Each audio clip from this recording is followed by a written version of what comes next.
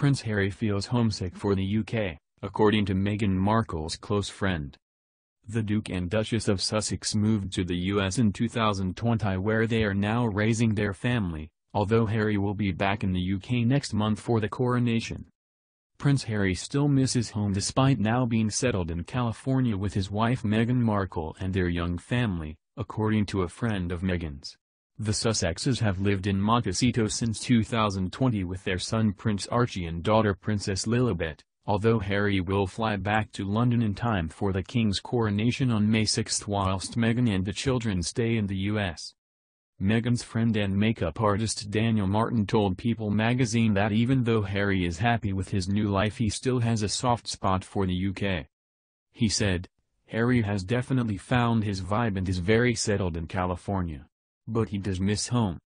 Buckingham Palace has confirmed that the Duke will be at Westminster Abbey for King Charles's coronation next month. However, as the date also falls on Archie's 4th birthday, Meghan and the children will remain at home.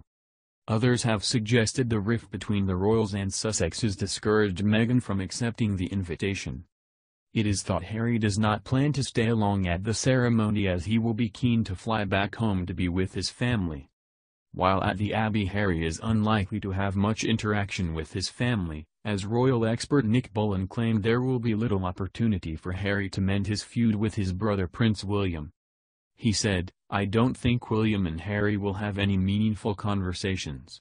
Harry's made it pretty clear he intends to fly in and fly out and wants to be back the day for Archie's birthday.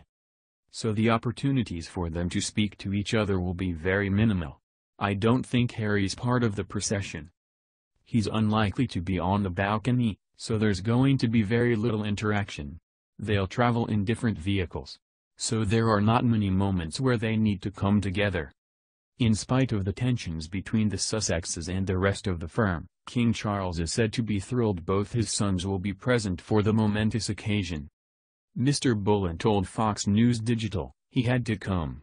This is his father's biggest moment.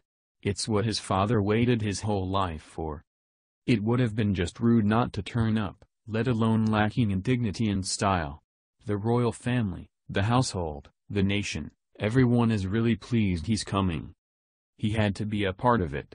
It's definitely better that Harry's flying solo because it avoids any awkward moments with family members." Hello.